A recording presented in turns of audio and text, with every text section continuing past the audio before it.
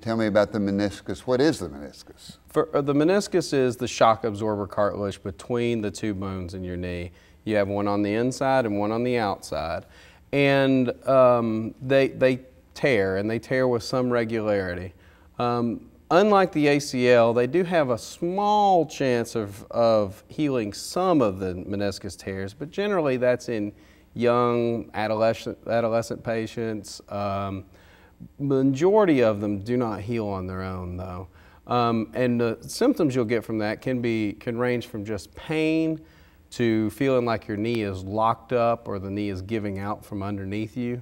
And typically those things, once you tear it, will get a little bit better, but if the knee is continuing to give those type of symptoms, pain on one side, locking up, giving out, oftentimes that is a meniscus tear. How do you treat it? Can you replace it?